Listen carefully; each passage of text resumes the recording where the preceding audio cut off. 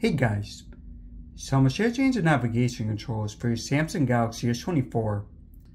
Here are the buttons, or swipe controls. Now it's pretty simple, so first just go into your settings.